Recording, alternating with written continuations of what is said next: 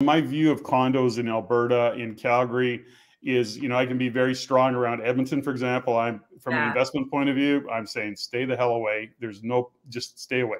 I'll just leave it at that. But when it comes to Calgary, I'm more cautious around Calgary, knowing that it's a different culture, different market, different demographic. And I really do qualify that statement by saying, if you're going to look at condos in Calgary, you better be talking to an expert, somebody like you, who's in the trenches, who's an investor, who's a property manager, who understands that market, or you will get turned upside down.